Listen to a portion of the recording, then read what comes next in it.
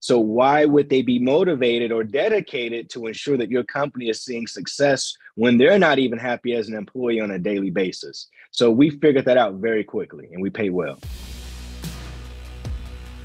So what's the number one secret to helping them to, I guess, be so attracted to you that they are going to be willing to be dedicated to you, right? Because perhaps in the past, the people who brought them on weren't necessarily dedicated to them. And so perhaps they're, diversifying their efforts until they know. But what's that secret to getting that buy-in and seeing that vision and helping them go all in?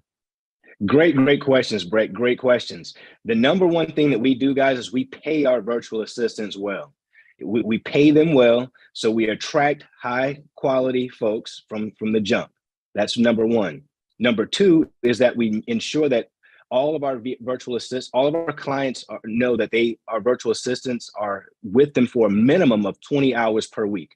20 to 40 hours is the max, of course, but a minimum of 20 hours. That, again, it entices and it's a part of our policy, but it keeps the virtual assistant wanting to work for you because they're going to be making good money during that 20-hour minimum time period.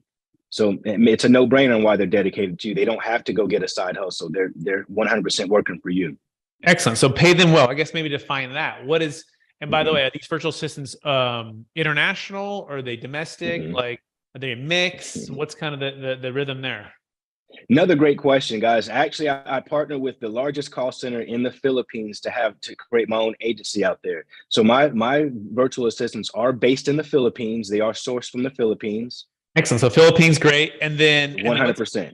What's paying well then, Shaun? What would that look like? Well, guys, our service is $8 per hour for a virtual assistant. You'll find when I say pay well, that's because that allows us to pay them well. You'll find a lot of services out there where it's $4 and $3 an hour. And I want you to consider that the agency is going to make a portion of that money, and then the virtual assistant will make another portion of that money, which will be very minimum. So why would they be motivated or dedicated to ensure that your company is seeing success when they're not even happy as an employee on a daily basis? So we figured that out very quickly, and we pay well.